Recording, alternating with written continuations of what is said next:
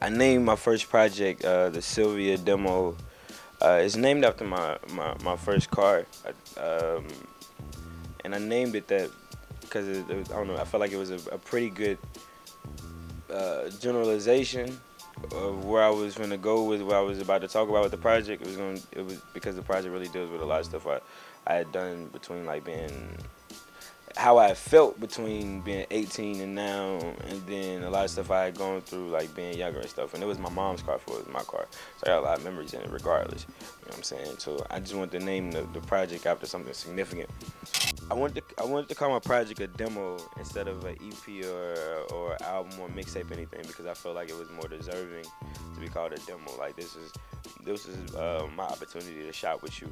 Like this is my opportunity to convince you that, you know what I'm saying, to mess with me. Process that I record, it kind of differs between now and before. Like before, I didn't really have a studio or anything like that. But now, since I had a studio, I was so used to not having one. I wrote more than anything else, so that kind of like shaped my process of creating. I write more music than I recorded. It was certain tracks in my project that I knew I wanted to be together. Like I knew I wanted Hereditary, and originally I wanted Hereditary to be followed by Modest, but then I thought it'd be starting a project off too much bang at first, and then it'll chill out too much. So I wanted it to be chill and it kind of flip up at certain times, certain points, and everything. But with putting the project together, the tracks that I didn't want on the project, Top put on there, and because I was kind of embarrassed of them more so. So it was like Heavenly Father and like the Cilvia Demo. That was like the oldest track, and then was Shut You Down. I thought it was kind of old. I thought people were gonna think it was kind of stale. And Heavenly Father, I was doing like this, you know what I'm saying, rap singy thing, and I wasn't sure if people was gonna mess with that. And what was the other one? Yeah, I said 3, I said 2. Oh, and Cilvia Demo. Cilvia Demo is because it was so old. I wasn't sure how people was gonna like react to it, but it's been like people's favorite songs. So I guess I gotta trust my boss sometimes. I don't think I'm the guy in my city like Usher. Even though hip hop, you know, we talking about hip hop, but still we got Usher and Samuel Jackson. Like I ain't done nothing compared to them. You know what I'm saying? So I'm just trying to get my feet wet.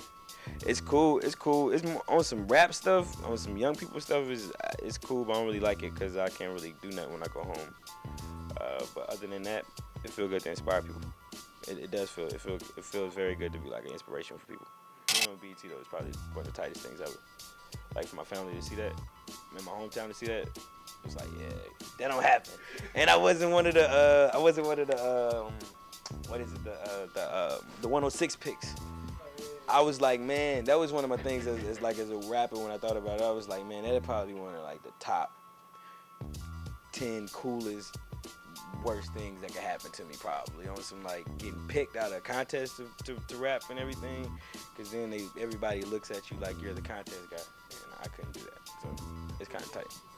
For my music though, you can find it on topdogmusic.com or soundcloud.com /Isaiah_Rashad, or just Google or Twitter, or I don't know, neighborhood bootlegger. I don't know. I caught one. I found my mom found one. A bootlegger on my CD that's so tight. Top 5. Real shit. If I had 24 hours to live, I'd probably go on a mass murdering spree. I'd probably go out like on some badass shit.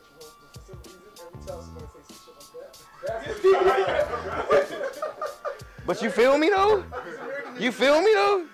There's nothing else to do. Like it's like if I'ma die tomorrow, I might as well see what all the hubbub's about. And to be clear, I turn around when anyone says anything other than I'm gonna go get laid. Yeah. Or I'm gonna go pray. You know. I'll probably go murk some niggas just to see what that's like for real. Like I don't know, go to random on some GTA type stuff. If I have 24 guaranteed hours to live, and that's it, like on a 24:01 I'm dead, like on the spot, mass murdering spree. Nothing else. It's like you gotta go out like a boss or that type of stuff. Like you gonna have a sentimental ass day and I'm gonna go out like on some adrenaline rush type of stuff. I'm gonna jack cars that day. I'm probably gonna push an old lady down. My whole life I want to smack a little baby in Walmart. I'll probably do all that shit, bro. Like on some other stuff, like real shit. Like I don't know. I probably wear leather pants. I'd say I never wear those. I probably wear leather pants that day. Fucking yeah. And I'll probably buy a pair of Jordans. I never done that. Probably the last thing. Probably the thing I do. When got 24 hours to live, and find Tatiana Ali and Skin Diamond and profess my love for them. If I wasn't a rapper right now, I'd probably be working at the Source. Probably. If I wasn't a rapper right now, I'd probably be like the youngest 22-year-old with a magazine rivaling the Source. Because I'm a go-getter. Hell yeah. And y'all work for me.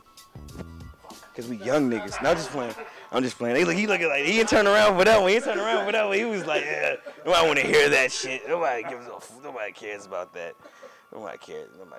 We ain't rivaling the Source. Nigga. 25 years. That's tight. That's heavy. 22. This is Rashad. And you're watching Source TV on Source.com.